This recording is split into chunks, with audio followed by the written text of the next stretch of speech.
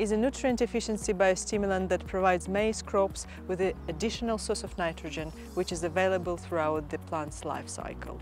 BlueN contains naturally occurring bacteria Methylobacterium symbioticum.